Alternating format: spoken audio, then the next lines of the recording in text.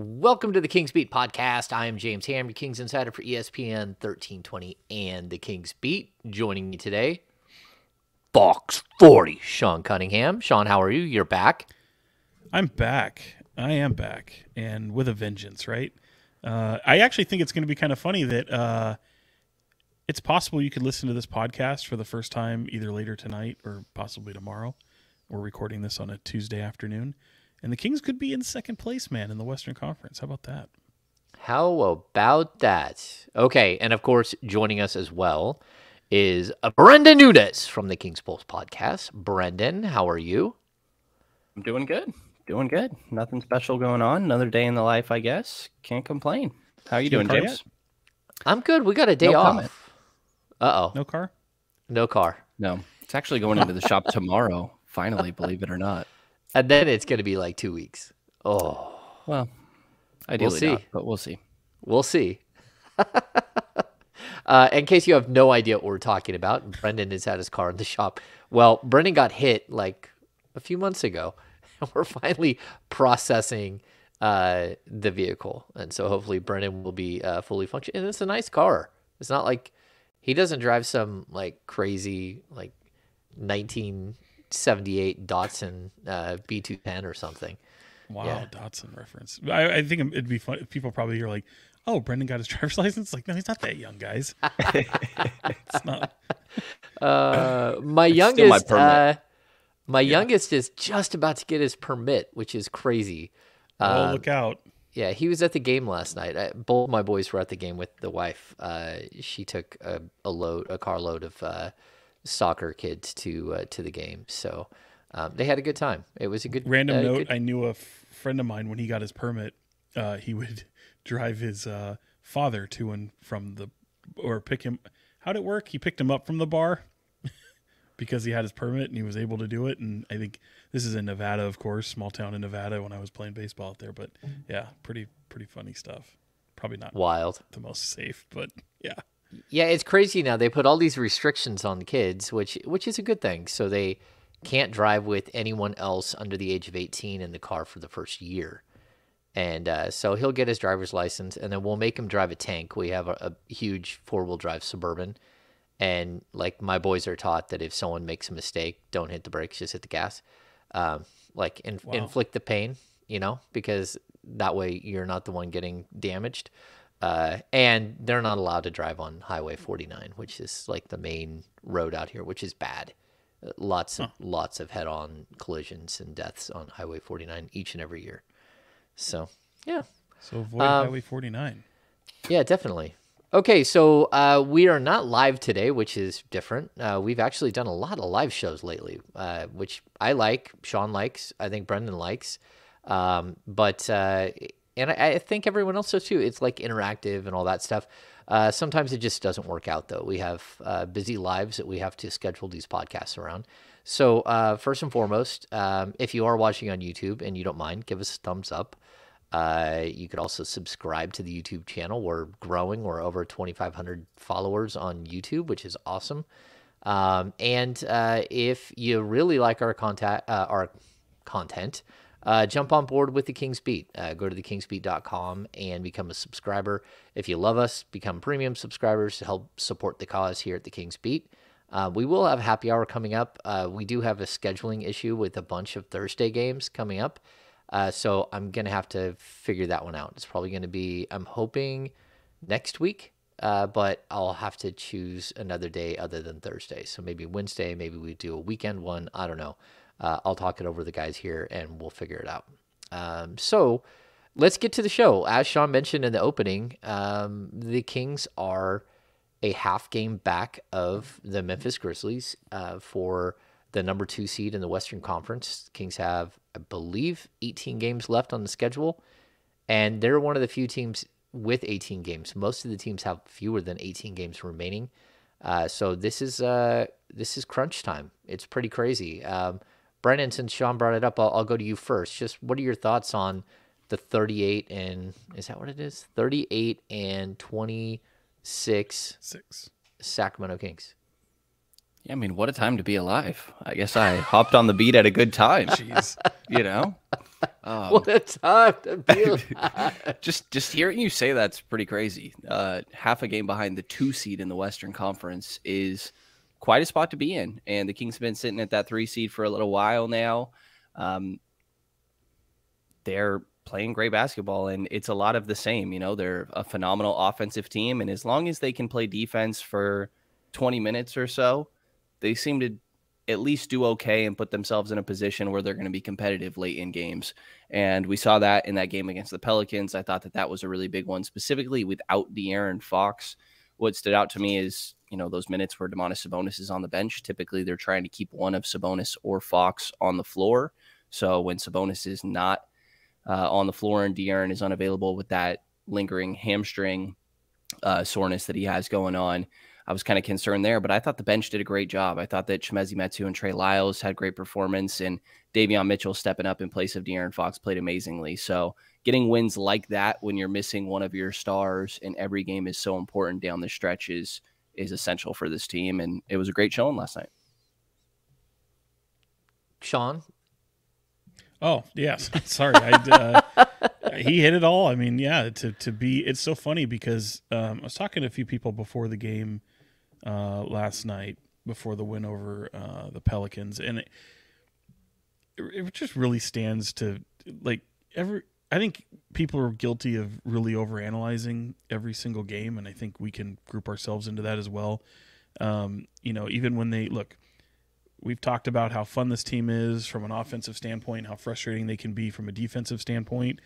And I think they're probably at their most concerning one, maybe not the most, but among their most concerning moments of the season on the defensive end, because they're back down to 28th, and you've seen a little bit of growth at times, and now it just there's questions whether or not they can do that in the postseason. It's just, you know, trying to remind people just the fact that they are in the postseason, the fact that they are third, and here they're about to get second. Like, this is a formula that has worked, and you can argue whether it'll work in a postseason series, especially in a 7-game series. But this is, I like to call it house money. I like to call it, because none of us expected this. I certainly didn't. And James, you and I end up being some of the most pessimistic people when it comes to Kings coverage, just because we haven't seen it. But and I might even be, I think I'm even probably more pessimistic than anybody. So yeah, this is a surprise. It's fun. It's fun to watch them grow. It's fun to have them, as Brenden mentioned, guys like Trey Lyles, Chimezie Metu, people who can step up in the right moments. It seems to be somebody every night, offensively and defensively. The littlest adjustments can make the biggest difference. And you look at last night, and I thought they came out with a defensive focus right out of the gate. I mean, you saw deflections, and then all of a sudden it kind of went away. Second half, they go to that zone. I don't know that that's sustainable, but it certainly looked like it caught New Orleans by surprise. And it just, guys answering the call, and they're doing it in the right moments when a talent like their all-star De'Aaron Fox is out. And you know, not that that's anything to be totally concerned about, but I like the approach with that. Give him this game off, give him a good 4 days off before he takes on a very talented Knicks team that's peaking at the right time for them as well. So I know that's just a rambling way, and I'm shooting to a lot of fields and a lot of topics there, but I'm just kind of reminding people, enjoy the ride, man, because this is a lot of fun. Yeah, Sean just took a scattergun to all of our all of our topics. He just loaded up the buckshot and poof. No, I'm just kidding with Sean. Yeah, like a couple of things I want to point out. Like, I don't remember what date it was that the Kings moved into the 3rd seed, but it's January 11th, I think. I don't think that they've ever moved out of it. They've been in the 3rd. They got to the 3rd, and then they haven't like relinquished the 3rd, which is kind of strange. And now we're at a point where, you know, if you're looking at the loss column, they're 3 games up on the Suns in the loss column, 2.5 games up overall. But the Warriors, the Kings are 5 games up on the Warriors in the loss column with 18 remaining, which that's crazy. And the Warriors are actually, I think they only have 17 games remaining. So to put that in perspective, 5 games in the loss column, and they've got 17 games. That means that they've got to go, if the Kings went 13-5, the Warriors would have to win out, right? So we tried to go through some of this before, but and then I'll also point out there's a couple other things that are really interesting. The Kings have the best road record in the Western Conference at 18-13. Their home record is up to 20-13, which is good. It's not great, especially when you look at Denver, who's like 30-4, and Memphis, who's 26-5 at home. So the Kings are beatable at home. But to me, it's interesting that we're watching a team that is starting to figure out new and exciting ways to win, but also here they are 5-6 since the All-Star break when things are supposed to be so much more dramatically difficult, and they're still finding ways to win. And for the most part, I think it's that they outscore everybody. Their offensive rating is, I think it's 118.6, which is the highest ever in the history of the NBA, which is crazy. Their defensive rating actually went down after the last game. And I think, Sean, you mentioned, I think that they're 28. I think they're 26 after last night's game. Either way, it's not great. Oh, they're 25th, and they're really not that far away from like being 23rd. But for them to like get into the top 15 or something at this point, it's nearly impossible. And Brendan's shaking his head like, that ain't happening. Homie, don't play They're that. shit at defense. Let's be real. Yeah, they're terrible. Let's be real. And to be honest, they're 28th in just points per game. And points per game. Yeah. Yeah, and that's I should have looked at the rating. You're right, but they're garbage. And you know, it kind of brings up a discussion I was having over lunch. I was having a discussion about Coach of the Year, and I know like Mike Brown, and for many Kings fans, it might think might be a no-brainer, and it might be certainly, but just looking at it completely unbiased, an NBA Coach of the Year ends up sometimes going to the team whose coach they didn't expect him to be in the conversation. So Mike Brown certainly checks that box and fits that mold. And if he gets it, no qualms here. But I'm not voting for him. If I don't have a vote, but it wouldn't be me. I mean, I'm looking around like the West is so crazy. You could make an argument for Mike Brown. Certainly, I'm not saying he's not worthy of the attention, but like Mike Budenholzer, what Joe Mazzulla is doing in Boston after taking over for Ime Udoka. You could even make an argument for Michael Malone, the one team who's held down the West and number one in the West. And then you can even make an argument for, if you want to think of another coach that like doesn't have his team in the conversation ahead of the season, maybe not the expectations that they are now. I just mentioned the Knicks. Tom Thibodeau could be in that discussion. The Knicks have one more win than the Kings do. So like if you put the Knicks in the Western Conference, like there's arguments to be made is what I'm saying. And certainly, you know, people are going to remember the feel-good story that is Mike Brown and the 16 wins. But like the Bucks are the dominant team in the league. The Celtics are the dominant team in the league. You can make arguments for all of them. But it's just we're already having those conversations. And I know today, especially when people are looking at the MVP race and, you know, race gets brought into it with Nikola Jokic versus somebody like Giannis Antetokounmpo or even, you know, Joel Embiid, things like that.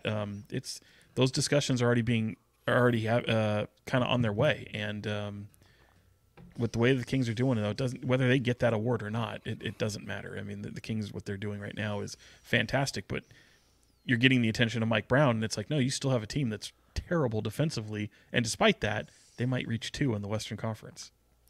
What the hell? Yeah, is but wrong they with also they haven't been in the playoffs in 16 years. Right.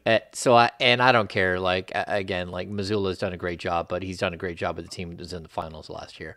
The Bucks, like Budenholzer, has done a great job. Right. He's doing a great job with the team that won the NBA championship like 2 or 3 years ago.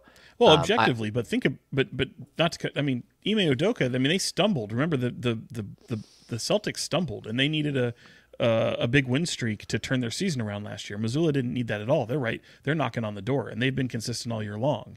I'm just saying objectively. Yeah, like, but he take had off the purple-colored glasses and the Kool-Aid, and like you can make arguments for all these folks. Is what I'm saying. No, I get what you're saying, but I'll also say like Joe Mazzulla, like he didn't crash a Ferrari. Right. I mean, that's basically like you don't get props for not crashing a Ferrari in the parking lot. You know, so for me, like I don't know, I wouldn't even consider him. Now, Michael Malone, on the other hand, I would consider just because he's led the team that's like been number one in the West all season long, and against, you know, not against all odds, because he does have the 2-time reigning MVP and potentially 3-time reigning MVP, who has even gotten better if you Right. look at all of his stats over the last couple of years. Brennan, you just want to like slap Sean. I just can't believe Sean. I think he wants people to be mad at him all the time. No, I don't no, understand. No, I do get what you're saying, that there's arguments for everybody, but like I think there's a reason that Mike Brown is the favorite. You know, Mazzulla was the other standout to me that I actually thought probably would have been the favorite, but I think recently the Celtics are slumping a little bit right now, and there's a lot of conversations about the adjustments that Mazzulla is or is not making. And the Kings have had their slumps as well, but like these other teams we're talking about, I mean, like have MVP candidates on their roster. You know, like they shouldn't I be punished for that, though. No, they They're not shouldn't punished be. for that. But I think that Mike Brown should get additional acknowledgement for not having as talented of a roster as some of these other guys, and especially considering the starting point expectations coming into the year. Like, to me, it makes a lot of sense why Mike Brown is the odds-on favorite in most places I've looked. But I absolutely get what you're saying, that there's other arguments. I just think you're ballsy for coming on a Kings podcast and saying that. Well, I'll say, like, again, well, Kings podcast be damned. Like, it's objective journalism is what it is. I agree. So I'm not going to sit here and just root on the Kings and say they deserve everything when there's legitimate arguments to be made to the contrary, as much as fans might bristle at that. This is not a fan podcast. So I will say this, too. Like, you didn't even mention Budenholzer, and it's like he's had legit injuries for Chris Middleton, who's an all-star in this league for majority of the season, Drew Holiday at different parts. I just think, too, it's a regular season award, and so oftentimes if you go and look through the history of Coach of the Year, and I think there is an argument to be made when it comes to other awards within the regular season, and it is a media-driven award. Like, there's storylines at the media and narratives that go into all these things. And more times than not, and this is where I think it bodes well for Mike Brown and Kings fans wanting to see him rewarded as Coach of the Year, is oftentimes the team or the coach who does the miraculous and does things that wasn't supposed to be expected gets rewarded for that. Like, I think we were looking at it, Greg Popovich only won Coach of the Year like 3 times, I think it is. I don't even know if it's that many pretty times. Crazy to think about. Like, but regardless, like that bodes well for people who think Mike Brown should be. And I'm not, if he wins it, I'm not going to, go on a mountain and say, no, he sucks, get him out of there. No, he'd be absolutely worthy of the recognition. But of course, the 16 years prior to this season isn't factored in. You know what I mean? Like, there is a storyline that's not factored into the season as a whole. So just saying. I don't know. Okay, so like I get what you're saying there, but I'm going to tell you that is part of the conversation when media members are making a judgment call, and it's not. They understand that this is a franchise that hasn't done it, and they went from bad last year out of the play-in, which isn't even they couldn't even get to the 10 seed last year, to whether it's the 3 seed or the 2 seed or the 4 seed, whatever they're going to finish at. I still think that people are going to look at last year's record and the last 16 years record, and they look at improvement over last year, breaking the curse. I think that's going to be a big thing. Vegas right now has elevated Mike Brown to like a tremendous favorite to win the award. No doubt. Yeah. No doubt. And that's because of the history of the award as well. I mean, again, the team that's not supposed to be there. You're right. There are media members look at that. It's not the way the award is written. It's supposed to be for the year prior, year as it's constructed, not previous seasons. Again, this is his first time here. He didn't coach previous seasons.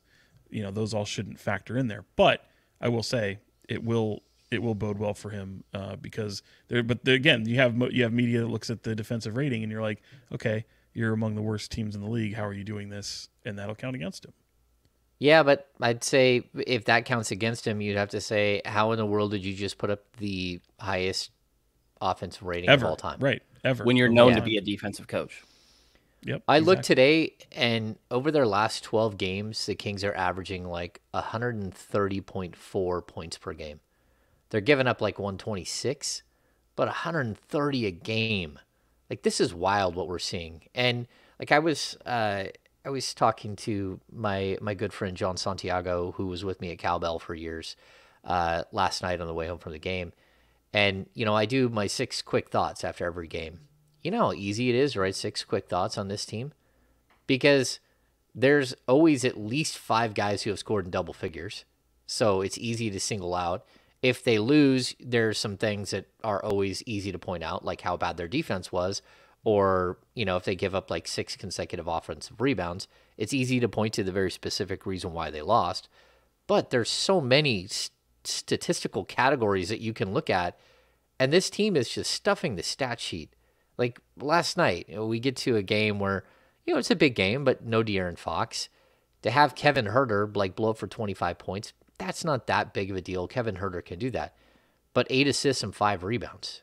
That's crazy for a guy like Kevin Huerter, who's not a great rebounder, who has had some assists and, hasn't been a bad distributor, but stepping up in that moment. We've talked about this almost every show, how much do we just take for granted that Sabonis walks into every single night and basically has a triple-double? Whether he gets it or not, whether he's 1 rebound or 1 assist away or 2 assists away, he's literally a walking triple-double every single night. And I mean, I agree with I don't know about Fox being an all-NBA player, first, second, third team, like Mike Brown has been preaching over the last week. That's his newest thing. But I certainly think Sabonis is an all-NBA player. I think he'll probably be a third-team all-NBA player. I don't think he'll get first or second, but I'm pretty sure he'll be right there. I mean, is that, if we did a Tuesday overreactions, which Sean loves, how far off is Mike Brown on his idea that he has 2 all-NBA players, and his reasoning being that, look, we're the number 2 or 3 seed in the Western Conference. We should be, on that board. Sabonis will be there, in my mind. I think that it goes Jokic, Embiid, Sabonis, and I don't think there's anybody else particularly that close. There's, if Anthony Davis has a great close to the season, or Bam Adebayo, and those are just to mention other names. I don't think that they're actually that close to Sabonis. It's just that for guards, I mean, you saw how difficult it was for De'Aaron to even make the All-Star team. There's a lot more competition there. And it's not to take anything away from how great De'Aaron has been this season. We've seen him be phenomenal, specifically in those clutch moments. But All-NBA for him does feel like it would be pretty tough with how many phenomenal guards are in the entire league. I know the Kings are sitting at 3, and that's the argument that Mike Brown proposes a lot. And obviously, like I said, De'Aaron has a lot of individual accomplishments to go with that as well. But that doesn't mean that, it's only the teams in the top 3 seeds are getting players on All-NBA or anything like that. They're phenomenal guards throughout the entire league. And I think it's tough for De'Aaron, but I absolutely expect Domas to be there. I don't mind 100%. Mike Brown promoting it, though. No, I applaud him. In fact, that's what you have to do, because it's the right move as the head coach of a team that's about to take second place. I mean, look, media votes for your All-NBA team, so this isn't fans, and he's doing the right thing. He's campaigning for his guys. That being said, you're right, Brenden. Domantas Sabonis is the one with a bullet that will make the All-NBA, and it's actually De'Aaron Fox who said it earlier this season when I think most people looked at it maybe a little bit funny at the time he said it, because he said it in November or maybe December when he first brought attention to it. And I mean, he's leading the league in rebounding, he's got the leading the league in double doubles. You're right. It's Jokic, it's Embiid, and it's him. So there's no doubt in my mind. Guards, it's too crowded there. But to have him in the conversation, get some consideration, and probably sway some media to actually vote for him, it's the right thing to do. And whether he gets there or not, he's playing like an All-NBA type talent. So I think that's the most important thing for this team. Okay, so we had this conversation when Fox was trying to be an all-star, right? When he got turned down the first time. And Sean, your point was very clear.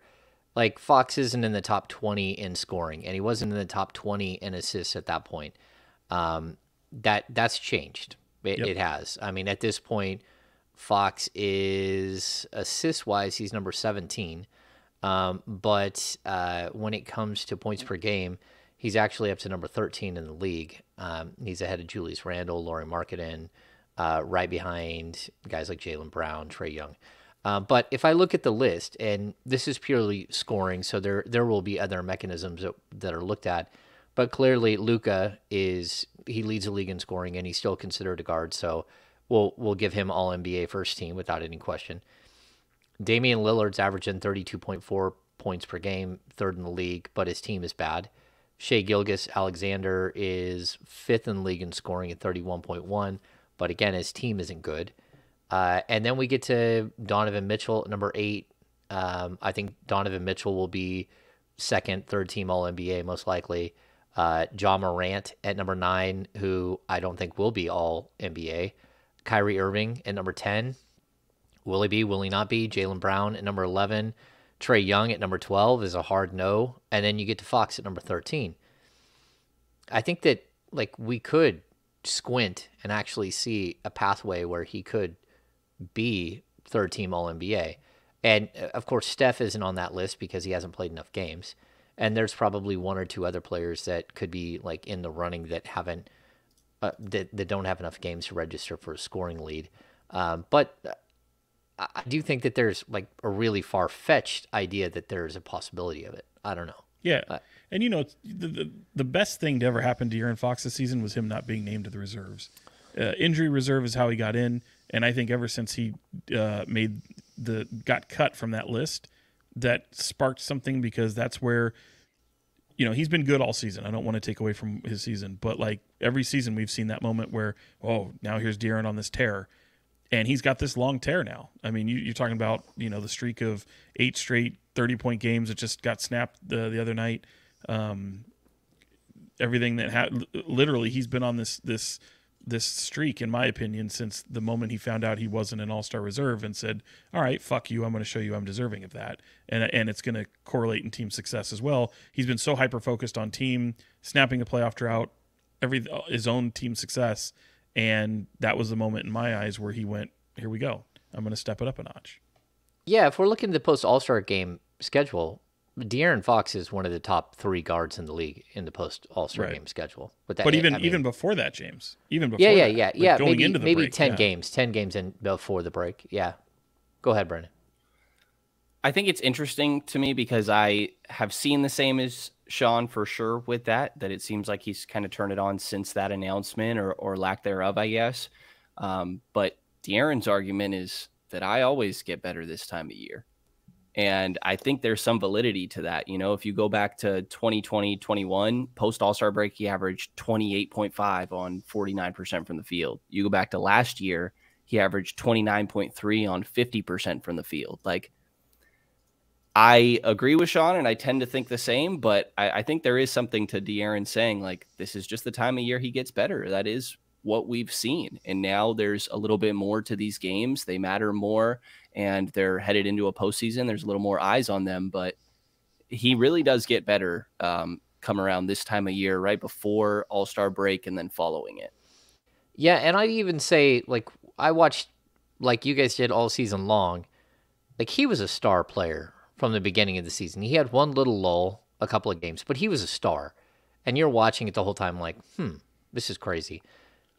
Right at the moment where you guys are talking about, he went from star to, whether it was sustainable or not, he became a superstar at that point and was single-handedly winning game after game, taking off in the fourth quarter and dominating game after game. I mean, the 30-point streak is one thing, and it ends with him scoring 25. It's not like it ended with him scoring 6 points. And so for me, there is still a possibility of what Mike Brown's talking about. I don't know if I fully buy it, but what I do think Fox has done is he's changed the narrative on his All-Star game, him being added to the All-Star game. I don't think at this point anyone should view him any longer as just an injury replacement. Right. If we were to look at, if the All-Star game were next week, De'Aaron Fox was in the All-Star game without any question. He's been that good over the last 20-something games. So I don't know. It's either way, it's a fun conversation. We don't even need to discuss Sabonis. Just no. Yeah, man, you're damn good. You're really good. You're damn good. Yeah, watching him on, and again, it's not fair for Fox because statistically speaking, Fox has been as good or better than Domantas, but the center position is it's a different beast. And what's crazy too, and crazy. I know I alluded to it earlier about there's this big conversation today about MVP and Jokic versus someone like Giannis, and the thought processes that go in there, and padding stats for triple doubles. And you look at Sabonis, it's like, if anyone's accusing that guy of padding stats, like, you're not watching, because this dude could be so much more impactful in every single area offensively than he actually comes away with. He leaves buckets on the floor, he leaves assists on the floor, he leaves rebounds on the floor. There's guys that sometimes he's not as aggressive on rebounding as he probably could and even should be, because the team ends up crashing the board better than they did originally in the season. He's just such an unselfish teammate that he could easily knock all those numbers higher if he wanted to. Here's a crazy stat. Sabonis is number 2 in the NBA in win shares as of right now, behind Jokic. Yeah. And I'd even say this, if we look at win shares, because it's a stat that we kind of look at when it comes to, how good, at what kind of impact, right? So, wow, man, Jokic has been good. Win shares 15.6, 15.2, and 12.7 over the last 3 years. And like this year, he's going to have more win shares, but at this point in the season, I would almost assume that like Sabonis would be close to where Jokic was in a couple of these other seasons. Jokic is averaging, his win shares per 48 is just crazy. So, man, that guy's good. And I know people are going to say, "Oh, we pad stats." I don't buy it. Are there times where he might get an extra rebound on missed shots and stuff? Yeah, sure, but Sabonis is crazy. I can't do the whole padding stats conversation. Like, Giannis was at 9 rebounds. Who cares if he got himself one more? He didn't pad all 9 of those. Like, I thought it was hilarious. I wish he would have got it. There's times that guys are near milestones and they chase it as they should, but I don't think that's the same thing as padding stats. I have no problem with it either. And Domantas Sabonis especially is not that guy. There's times where I wish he would chase milestones a little bit more. But the last thing I'll say on De'Aaron real quick, because I do think Domas will get that 3rd-team All-NBA. I hope that De'Aaron's postseason recognition is with that Jerry West Clutch Player of the Year award. I think that All-NBA is a conversation, and it's not totally impossible. I'm not expecting it, but he's averaging the most points in the clutch and doing it on 55% from the field. Like, he's obviously been phenomenal in that aspect, and I hope that's how he can get his recognition when it comes to awards. Yeah, it's crazy. His field goal percentage, everything across the board. I mean, like, just how good he's been this year is crazy. I mean, the 3-point shot isn't great, but like, Fox is shooting 51.5% from the field. His mid-range stuff is so incredible. It's automatic almost. I mean, every time free throw line extended, it's like every time he puts it up, I feel like it's going in. Yeah, I mean, if I were to, we can look at shooting splits and everything else, but the stats are just wild. Like, at the rim, he's shooting 80% on the season. From 3 to 10 feet, he's 57.7%. And from 10 to 16, he's 48.4. 16 to 3-point range, he's 44.4. 48.4, 44.4. Like, he's just so incredibly efficient, and that's wild. Okay, so I don't know. Outside of that debate, like whether these guys are in or not, what other takeaways did you have from the win over the Pelicans? Because we talked a little bit about the zone defense. I think it's funny. Mike Brown said it like maybe 2 weeks ago that everyone has a zone defense and they all suck. We talked to Kevin Huerter about it. Yeah. We talked to Kevin Huerter about it in the locker room. Kevin Huerter's like, yeah, we don't practice a zone at all. Like, and he's like, I was on, the Atlanta Hawks last year. We never once practiced a zone. It's why it works for short bursts, because like no one practices against it either. So they don't work on it at all. So he's like, to break something up, that's fine. But realistically, is it something you can rely on? Probably not. And I think it's something that the Kings are going to throw out there here and there. I thought they were good defensively in the first half. They just, like, the Pelicans made good shots. Like, I thought their rotations were good. Their intensity was good. that third quarter buried them. I mean, they were done. Yeah.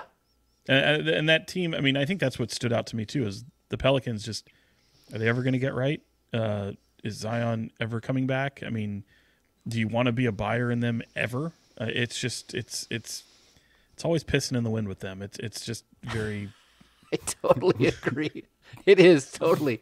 I don't even know if Brendan knows what that means, but it fully is. Go try it one day. Go try it. It's just that. That's such a good way to describe their entire franchise. Yeah, we had Davion had good moments. I thought once again Trey Lyles has like tremendous moments. Chimezi Metu, who I don't often call out for his positive things, I thought Chimezi had some really big moments. I mean, you didn't have your starting point guard, and you finished with 39 assists. Like, that was crazy to me. Like, what they were able to do, everybody sharing the ball, everyone looking to get their teammates involved. Malik Monk was like, first of all, he didn't hardly play at all. Played like 2 minutes in the first half, which was weird. You know why? Defensively? No, but in the first half, he had those back-to-back just god-awful turnovers, and they didn't go back to him. I forgot. So the bad message turnovers. received in the second half. He was much better in the second half, but those back-to-back just despicable turnovers, and Mike Brown pulled him immediately. Good for him. We saw a lot of Delhi. Holy hell, there was a lot of Delhi. That was those spin sprints are paying off, man. And by the way, are they though? Are they? Are they, Brendan? I've been very tough on Delhi, just wondering if he can still play. My God, that guy can foul the best of them. Like, no, I'm not. You had even a joking, moment. man. You had a moment where you were reading lips. You're like, tell God, the it was people, the great. good people. You had your camera focused on a situation on the court. Go ahead and walk us through that. I forgot who the guard was, and I'm sure someone will be able to. It put was in the CJ. comments eventually. Was it CJ McCollum? So Delhi fouls the shit out of somebody, and I'll just say somebody of the Pelicans because I'm not even convinced it was CJ. But No, I'm not fouls the either. hell It out might of have him. been Brandon Ingram. He bounces like off of Delhi, like it was like a collision. He took exception to it. The player took exception to it and is kind of staring at Delhi, and Malik Monk's like, "Don't do that. That's a flop." Like basically saying, "Don't look at my guy. You just flopped." And then Delhi goes over and says, "No, I hit him." And so Monk is like, "Oh, okay, my bad." So basically insinuating like Malik is like, "Stay off my guy. You totally flopped. There is no way Delhi could have done that." And Delhi's like, "No, I leveled the hammer. I leveled the boom to him." So yeah, he used his fouls nice. They felt him. It was good stuff. Like, but he was also, wasn't he 0 for 4 from the field? He was terrible. God, bad. He's gonna hurt himself taking a jump shot, man. Like Jesus Christ. it hurts me It to hurts. watch sometimes. Yeah, I was gonna say it hurts me. Like my elbow hurts, my shoulder hurts, my low back hurts. I'm like, yeah, that's not good. That's not. How many minutes did he have? Like 18, almost 19, I think. 15 and 48 seconds. Oh, my bad. I thought it was a little bit more than that. I also Who's thought the it was player that got interesting. in for 0.5 seconds? Oh, Kessler. Yeah, that's right. I was sitting next to Sean. I'm like, oh man, Kessler Edwards is going to get 0.5 of a second played in this game. And you're Got like, a minute. well, he got a minute. Yeah. So, yeah, pretty brutal. He played less than 1 second in the game to end the half. And again, that came on the Trey Lyles crazy and one to finish the half, right? So they put him in for, I guess, so no one else picked up fouls. Just like the game before wasn't, we saw everyone. We saw PJ Dozier. We saw Alex Len made an appearance. Rashawn Holmes tweeted out today that he thinks it's time for his locks to go. Are you guys ready to see like Rashawn Holmes without hair? Don't do it. I think he did it. I'm not sure, but I'm pretty sure. Like he's been active on social media today. I don't know. It's interesting. Yeah, I don't really have much of a thought on that. I just I like I like him looking that way. He looks menacing. He looks like a tough guy. Yeah. But if he cuts it off, I mean I don't care. It's his call. Hopefully his wife likes it, or hopefully his people like it. I don't know. His family. His people. His family. Yeah. Let's see. Kevin Huerter over his last 4 games, he's averaging 23 points, 4.8 assists, 2.3 rebounds, 63% from the field, and 58.6% from 3. It feels like he's back to that dude he was in the first 10 games of the season, doesn't it? He's been so good. And specifically last game, in the game prior against Minnesota, Coach Brown came out post-game and specifically called him and Malik Monk out for getting 1 rebound. And I thought that those guys specifically had a lot to do with some of their defensive issues in that game against Minnesota. But Huerter was so active on that end of the floor. He's not phenomenal. There's a reason that New Orleans is still saying, I want that guy switched on to me, but they're showing and he's recovering okay.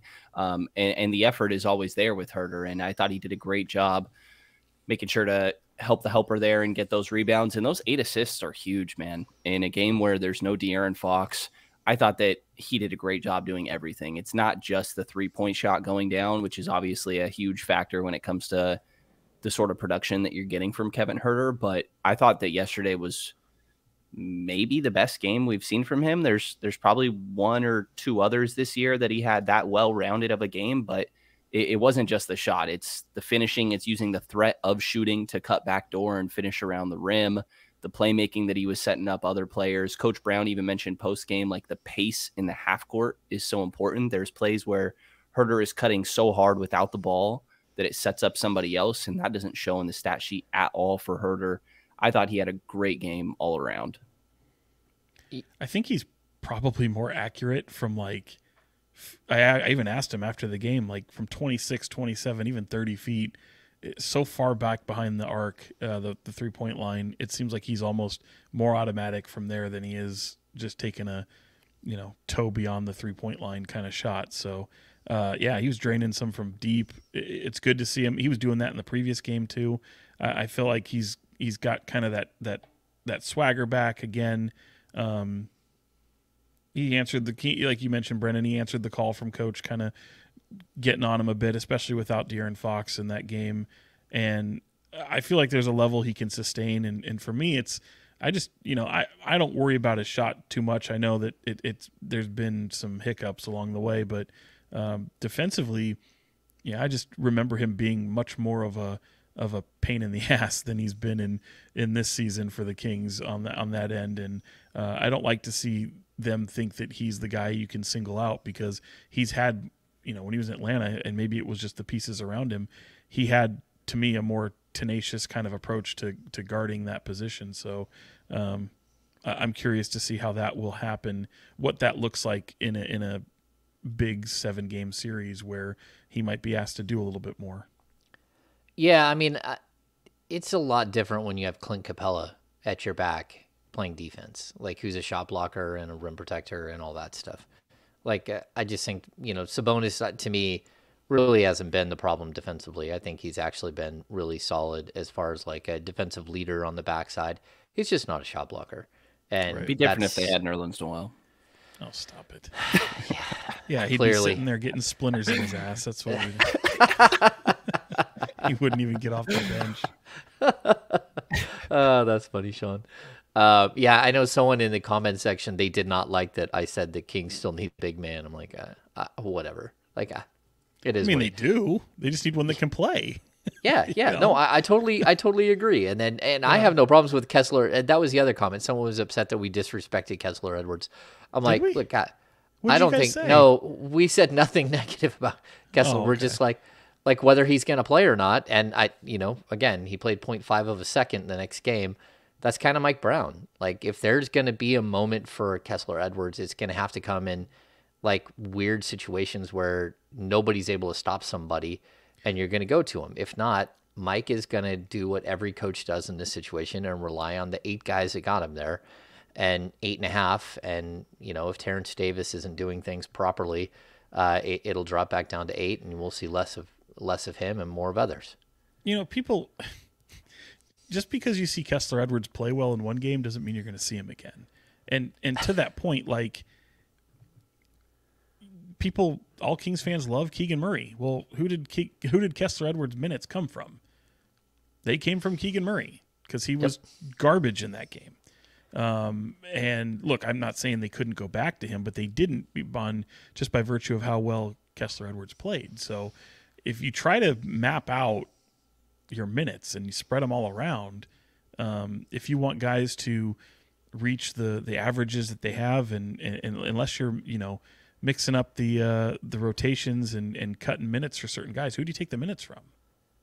Yeah, no, I totally agree. It's really difficult to get a guy on the court. It's the same reason why KZ Okpala hasn't played like hardly at all this season. So, yeah, we had a funny moment. Again, big shout out to Prize Picks, who is helping us out with sponsorship here on the Kings Beat podcast. It's on the audio file, so if you're not listening to the audio file, you're watching on YouTube, you don't get the ads and all that stuff that we have for Prize Picks. But Keegan, of course, scored 0, so his projected number was 11.5 points for the game on, what was that? Is it today, Tuesday? On Monday night. So I had taken 3, I had chosen 3 players. I predicted that Donovan Mitchell would score more than 26.5 points, which he did. I think I had Bogdanovic was projected at I want to say 10.5 points, and he scored 12, and I predicted he would score more.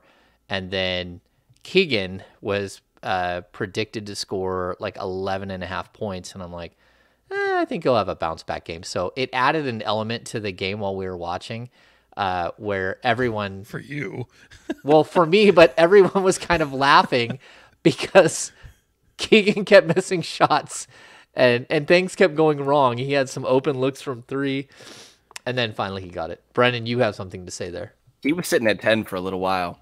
And that was the last one in your little parlay. So I thought it was pretty funny. He was sitting there for a little while. There was this back cut he had where it was like, oh, this is the moment. And then he dropped the pass. And it was tough. A wide open 3, clank. A wide open 3, clank. You're just sitting there like, oh, this is not good. Either way, I found it fun. I don't really care. It's not like I'm out there, placing the house on the line here.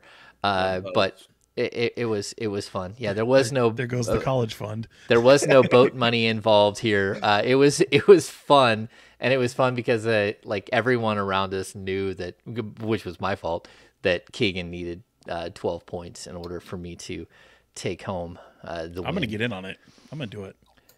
It's a blast. I'm having a good time with it. Yeah. So let's talk about the other thing that happened in the game, and that was that Harrison Barnes barked at an official in an egregious way. 47 minutes in, almost 48 minutes into this podcast. I was wondering when it was going to happen. We pushed this off for too long.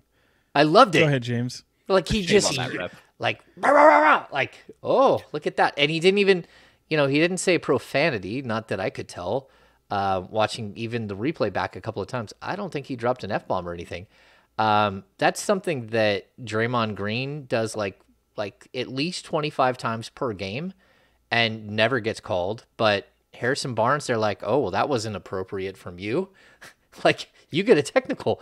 That's the first time since his rookie season. He had gone 11 seasons without a technical. You ever see Semi-Pro?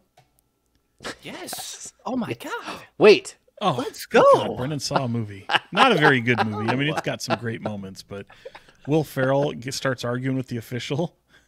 And when he goes full expletives on him, that was Harrison Barnes' version of that. I mean, certainly he's capable of more, but Draymond gets to do that because he keeps it 100. He keeps it. It's always that way. Yeah. So you have to find always running. Right. So you've got to find something that is above the expectation that you've set. Harrison Barnes has only 2 technicals have come from his rookie season. If he does something like that, that's the equivalent of what Jackie Moon did in Semi-Pro. I'd like to know what his texts were his rookie season too. I kind of feel like they were hanging on the rim. Crotch. Yeah. No, hanging on the rim too long. No. He had to change his ways. Called him what did Crash Davis call him?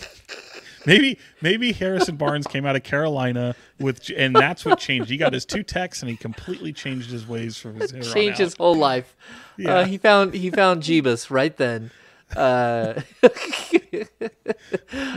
No, he does. Like, he goes to chapel every day. He is a God-fearing man. He is a guy who, like, you don't expect the explicits from, unlike Fox, who, like, on occasion drops the F-bomb in the middle of post-game and stuff like that. But yeah, I don't know. Brenden, did you have any thoughts on Harrison?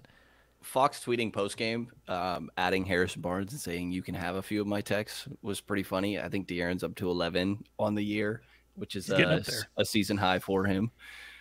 But I loved Mike Brown's comments post game. I think, Sean, you asked him at the start of the presser, and Mike pretty much was like, listen, if HB is getting a tech, the ref probably missed something. Like, that doesn't ever happen. And I totally agree. But to see HB sort of like have a little bit of a flex and then some sort of comment towards the ref that's a great moment. It's a great moment. You're never going to see that happen again. So I'm glad I got to witness it. I had wondered if like sometimes you have a coach that goes out there and gets a tech. Like Mike Brown went out there and played the baseball manager and got tossed out of the game in Toronto, and look what it did. You know, it's like sometimes you need one of those moments. And I was wondering if, like, hey, Harrison, go get one. And that clearly wasn't the case because it happened on the offensive end. It happened where a foul probably should have happened. It just seemed completely organic, but it kind of had an effect, man. And even Kevin Huerter after the game was talking about, first of all, he wanted to take credit. Yeah, he wanted to take credit for saying, hey, Harrison, get some techs for us. Like, that'd be great. Man, he ain't trying to lose his money. It's funny. Someone's paying it. Someone's going to pay it, by the way. You think so? Oh, yeah. Come on. Well, watch it be rescinded. Fox got that money. It should be rescinded. It was an egregious no call. Yeah. Did you actually watch the playback to see if he actually got fouled? He definitely got fouled. The guy, the guy came over the top and totally hit his arms on the way down. Oh, gotcha. Huh. Yeah, that was Kevin's point too. He said that guy goes to the rim way too often with like power moves and gets hit almost every single time. And we get all these touch fouls on Domas, and that guy's getting just buried, and they're not calling anything. And then I think to myself, how many times do I remember Harrison Barnes at the free throw line lately? And it's a lot. Like, it's a lot. 8 out of 10, 8 out of 8. Like, he's been to the free throw line a lot lately. We also got into a discussion with Red Velvet about dunks, because he had that funny dunk where he had the breakaway, and it almost looked like the guy thought he was going to, like, hold up and, like, wait for his teammates, and then Kevin ran at the rim and dunked it really fast. And I think we looked, right? Michael or somebody looked last night, or maybe it was Frankie looked, and Huerter's up to, before those 2 dunks, I think he's up to 13 on the season. And I think we started it with, because Harrison had 38 dunks coming into the game, which is way more than typical. And Huerter was laughing. He's like, yeah, like, he's like, one of the last seasons I only had like 3 dunks.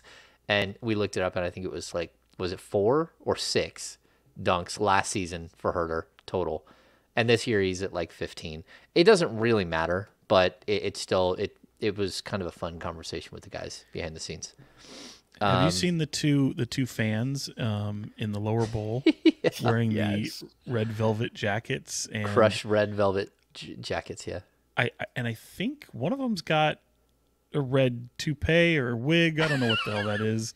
I hope that's not his real hair, but if it is, I'm sorry. But yeah, funny. They look like they are the biggest Kevin Huerter fans that I've seen in the building. They go nuts every time he does anything. They do. They literally go wild. And it almost looks like Santa suits from across the room. Right. But yeah, when you get up a little bit closer, they're pretty crazy. I want to see Kevin take a picture with them. Kevin has to take a picture with them. And I think he said it, I don't know if it was shoot around or practice, that, like, you know, maybe one day we can get the whole stadium to wear some wigs. And I think that's a solid idea. I think he said it might be a little distracting, which I would agree. But did you notice he looked at me? He looked at me when he was telling this, and I'm just looking at him like, that. Well, first of all, I'm not wearing a wig. Secondly, I don't have to. I got the red hair, so we're good. Yeah, it was. Yeah, he's fun. I like Kevin. Most when of I the guys asked on him this team are. when I asked him about coach calling him out for a lack of rebounding in that game against Minnesota, what his reaction was to that, he said, Domas has got to quit stealing my rebounds. Yeah. He's And right. Kevin is pretty funny. Which, by They the did way, have this a- year, he's 12 of 13 on dunks. I don't remember a missed dunked. This is according to Basketball Reference. But there was 5 dunks last year. He's 12 of 13 this year, though, on dunk attempts. Okay. He also, Eric I'll Huerter. tell people, there was a jar in Keegan Murray's locker that was like the stealing Sabonis's rebound jar for when he got called out for not rebounding earlier in the season. So yeah, I think this team is funny. They have some moments. Your guy Chris Tavares, we'll give Chris a shout out. He had an interesting like interview session the other day, and like what was the first thing he said, Brendan? Did like you guys get your ass kicked, or we're like what did you just say? Like It was something about you got your ass kicked the other night. Like, how do you respond coming into tonight? And then the next question featured some big word that honestly I don't know the definition either, but I could have picked it up. Vitriolic, In context clues. vitriolic, and Kevin Huerter just looks at him like that's kind of a big word, and he's like, I don't even know what I don't even think I know what that means. Yeah, it was fun. So Chris had a couple of moments there where he was fun. So shout out to Chris if you're listening, Yeah. Chris. Shout out. Yeah. Okay, so let's get to the last thing on the list, which is the business of basketball. Ooh. I was sitting courtside yesterday before the games, talking to our friend Gary Gerald, Sacramento Kings legend Gary Gerald. Might have heard. And what was that? I said you might have heard of him. Yeah, you may have heard of him. Yeah, he's kind of a big deal. And it was like, I'm like, what do you think's going to happen tonight? He's like, I don't know. I'm like, this is kind of a big one. He's like, it is kind of a big one. And I said, do you ever find yourself just completely not sure what's going to happen here with this team? And you know they're probably going to win, but because of what we've been through over the last 16 years, you really can't get fully comfortable. He's like, I do feel that way all the time. I never know, and I don't want to get my hopes up because of what's happened in the past. And I'm like, I think we might need to seek counseling for this. And he's like, yeah, he's like, you're probably right. We're just a little gun shy here. Do you guys feel that? Or are you guys all like, you guys were hey, this is a good team, like way back when, like in December or early January, right? You guys both made that claim. Yeah, when did I say that? I mean, I felt like this will be a team that will be a tough out in the playoffs, and I still feel that way. Like I mean, you don't get up to second or third and just playing a style of basketball that all of a sudden is going to change dramatically in the postseason. And I think it can be a tough way to play for opposition. Now, you're not getting teams on second nights of a back-to-back in the playoffs. You're not getting, guys resting injuries in the playoffs. So, yeah, admittedly, it can look a little bit different in that regard. But dude, you're the best offense in the history of the NBA, and it seems weird to say that. But no, because of that, this is a very, very good team. I didn't think that they would be this high up in the standings, and I thought it was all about the play-in tournament for them. I thought that's where they live. But after they held on to third for a greater part of a month, I didn't think that they were going to fall past 6 at that point, and I had said as much. So, no, this is a damn good team, despite a lot of their flaws and things that they want to leave up. You'd rather see improvements on the defensive end and some of the shortcomings that they have, but the chemistry is fantastic. They play with joy. They share the ball. It's an unselfish team. They want to see others do well, and because you see someone doing it every single night, you see someone else doing it every single night. That's a characteristic of a really, really good basketball team. So, yeah, and I even had someone on the Pelicans asked me last night where it's do you believe it yet? And I said, well, I believe it, but again, everyone's got a bullseye on Sacramento. They want to see this team in the playoffs. It's not just the Lakers.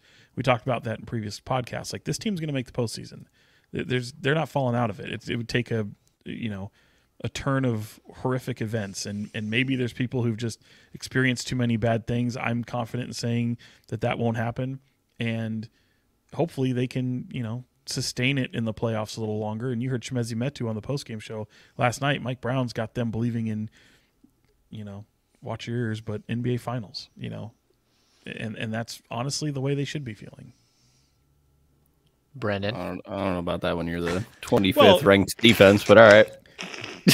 You should believe, but I don't believe. No, you should. Your players should believe. Your players should absolutely be believing that you are the upper echelon of the league, and that you're capable of pulling off such a feat, especially in a year like this. Because look, you don't go through an entire season of being in that conversation, and then not look. Media may not put you in there, but you as players can't go in there and say, but we're not this, we're not that. No, you've shown to be an upper tier team in this league. Go do it. Yeah. 18. I think that the players absolutely should believe. And I think what I've been saying all year, and it hasn't changed, is that they're good enough offensively to win any game, and they're bad enough defensively to lose any game.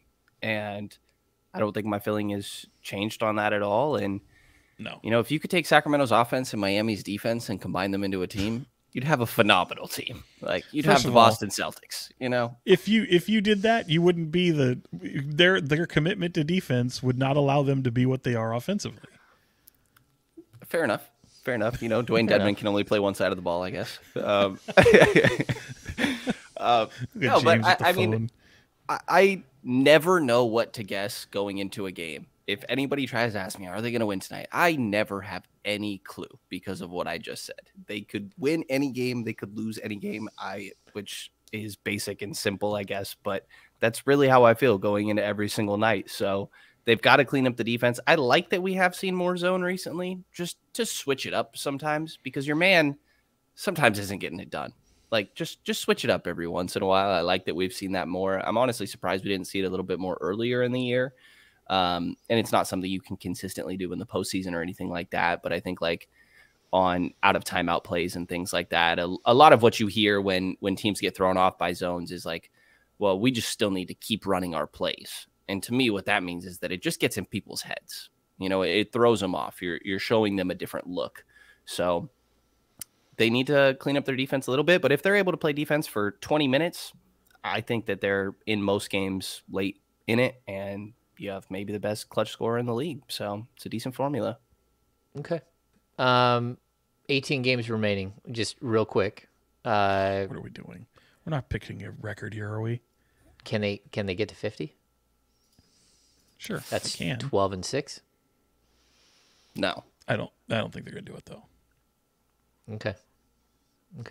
They're pacing for do you? 48, 48.5, 49 right there. Just get 45. The schedule's tough. 45, you think they're going to go that would mean they finish the season 7-11?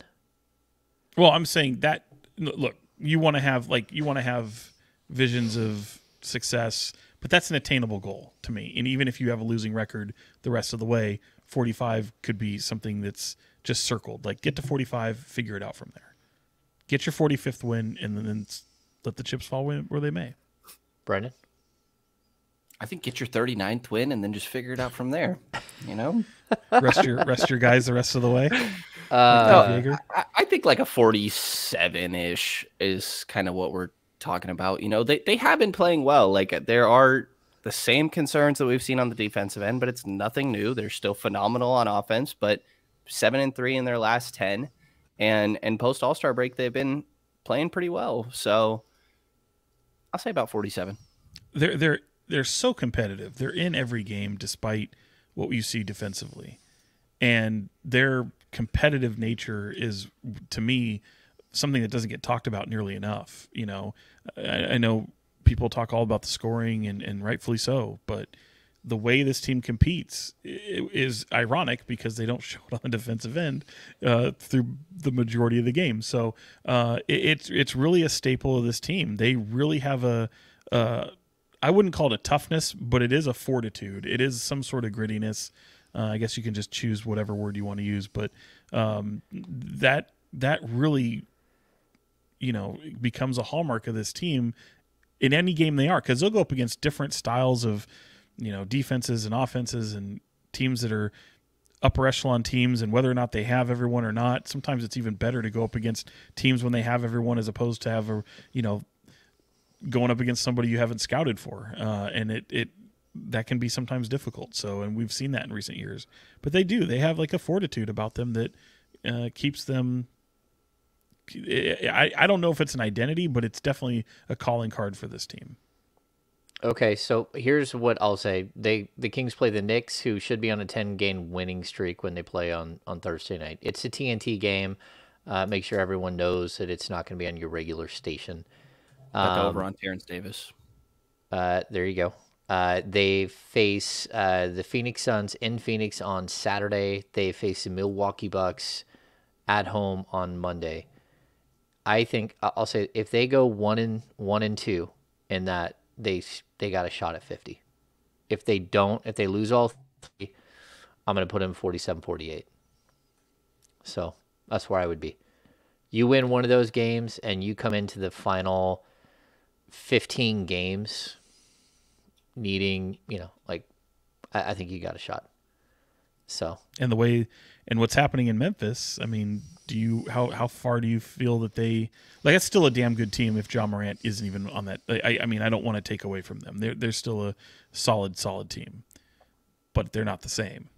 So I don't think Ja Morant plays the rest of the year. That's my own take. They're a mess, man. They're a mess. Brandon Clark popping his Achilles. Steven Adams is still back. And did you hear that Steven Adams had just given a locker room speech about not going out and partying all night after every single game? And that was before the situation happened. Yeah, I mean, they got Desmond Bane. He's still good. They'll get Dylan Brooks is back until Tyus Dylan Brooks Jones gets really another foul. good. Tyus Jones is fantastic, dude. He does not make mistakes. No. He's one of the greatest assist to turnover ratio guys in the history of the game. It's and by the way, he does. Luke Kennard's a really good pickup for them. I think so too. I think they got a lot of shooters. I'm going to go out on a limb here and say I see what you did, Brenden. There we go. You funny guy. I'm going to go on a limb and say that the Clippers probably made a mistake swapping out Eric Gordon for Luke Kennard. But you think the Kings will get second, right? You think they're half game behind tonight. If Memphis loses tonight, they're tied for second. Do you think they can get sole possession a second? I think they can get sole possession a second, but I don't know if they can hold on to second with Phoenix sitting there. Phoenix looming. I think that they'll finish either second or third. That's just my opinion. That they'll finish either second or third. I don't know. You're saying Sacramento. But I think that it will be either Phoenix or them in number 2 or number 3. And then if that happens, how far does Memphis fall? 4. I don't think they just by the loss column, yeah. They can't fall that much further. I mean, they could fully hit the skids here like they have of late and really struggle, but I don't know. Okay, guys, we got to wrap this thing up. I got a volleyball game to get to. Do you guys have any final thoughts? I know Sean's got some. Yeah, my son has indoor volleyball. Yeah, playing on the volleyball team. Sean, I'm sure you've got something with Hassan Minhaj at the game last night. Hassan Minhaj? No, it was cool to see him, man. I saw him before the game, and he joked that he scored just as many points as myself and De'Aaron Fox in the Celebrity All-Star game. So, sweet. No. Hopefully, we see him take over the Daily Show. Right? That would cool. Be amazing. If you haven't seen, watch The King's Jester on Netflix. His stand-up special. It's one of the best produced stand-up specials you could probably see. It's really good. Okay, Brandon, do you have any final thoughts? I don't. I have strength of schedule up right here. The Kings have the 6th hardest remaining strength of schedule, and it's worth noting Phoenix is 3rd, actually. So I think that Phoenix is pretty good as well, but I think this top 4 will stay the same. 2, 3, 4 might swap orders a little bit, but I think we're sticking with this sort of top 4 which would mean home court advantage in the playoffs. Like I said, what a time to be alive. What a time to be alive. Okay, my final thoughts. Don't be sad. On one side was Hassan Minhaj. On the other side was John Fisher, the owner of the Oakland A's. I don't know why in God's name Vivek wants to bring that nasty bad luck anywhere near his building. How dare you talk about Hassan Minhaj that way? No, That's I'm a talking Davis about resident. John What are you- Fisher. Oh, I'm okay. talking about John Fisher, the god-awful, horrible shitbaggery of an owner of the Oakland A's. That guy needs to be launched into space in a capsule. What he's done to the Oakland A's fan base is one of the most disgusting things that have ever happened in pro sports. And I don't know why you let him in the building. He was in Sacramento. He did a walkthrough. The only like little glimmer of hope that I think anyone should have, if you're an A's fan, is that somehow Vivek had some grand plan to buy the River Cats and then convert the stadium into the A's stadium and move the Oakland A's to Sacramento. And that would be a coup and spectacular, and I would be very happy. But I Then think you'd really like John Fisher, right? John Fisher would be welcome at the Ham household. he would be welcome. He would be welcome allowed to at the stay Ham on Earth. household. I would even wear some like Gap Dockers, you know, like because he's the Gap guy, right? He'd go from being launched into space to being Launch into space. Like, welcome at the wow. yeah, that's just horrible what he's done. And there's no reason, like, buying a professional sports team is supposed to be for the extremely rich, and like he's, I think, the third richest Major League Baseball owner, and he's just dumped on that that franchise and the fan base. I mean, like, he doesn't deserve fans, and that's horrible. So don't bring that mess anywhere near Sacramento again. Like that's some bad juju happening right there. Like, you don't need that guy anywhere near your team. That's just like. I think there's a positive there. Like, you know, look, rich people are always going to associate with super rich people. That's at least things I've learned in my years on this planet, is that the rich love to hang out with the rich. So, you know, as Vivek embarks on new ownership of a baseball team, maybe you just want to, you know, get the full broad scope of the good and the bad. You know, he's known him for you got the bad, that's for evidently sure. a long time. So, you know, Yeah, you bought the Giants AAA affiliate, so you got Right. some of the good, and then you got, maybe that's it. Maybe you needed the two extremes, the like good ownership and the worst ownership in the history of ownership. and maybe So. you're getting like a power ownership group with Vivek Ranadive and Hassan Minhaj, because Hassan Minhaj had a Buying jacket. the A's, Well, I'm not going to say it. but moving he him to was- he Sacramento, was Sean. the biggest the biggest celebrity Kings fan, wearing a jacket courtside in nothing but pennants of baseball teams. And I don't know Hassan Minhaj to be a baseball fan, but all of the pennants on his green jacket too, by the way, were This all is some tinfoil pennants hat of stuff going on right here. baseball teams. So Tinfoil yeah, hat. Just saying. All right. That's going to do it for this edition of the Kings Beat podcast. Again, if you're watching on YouTube, please give us a thumbs up. If you're new to the show, subscribe. All of those things help us. Join us at thekingsbeat.com. We're growing like crazy. Like, what's happened in the last couple of weeks has been absolutely spectacular and super exciting to see on the Kings Beat. I attribute the Kings winning to that. And so thanks to everybody who's new and just jumping on with the Kings Beat. But make sure to subscribe, become a premium subscriber. We'll have a happy hour coming up probably next week. I'll have a guest announcement and all that stuff in the coming days. We'll be back later this week with another podcast. We'll probably have to go on Friday because the Kings are playing on Thursday night, and we like to have fresh content to speak on. But thanks for joining us here on this adventure on the Kings Beat podcast. So for Fox 40, Sean Cunningham, and of course, Brenden Nunes from the Kings Pulse podcast, I am James Ham, Kings Insider for ESPN 1320 and the Kings Beat. See you later this week.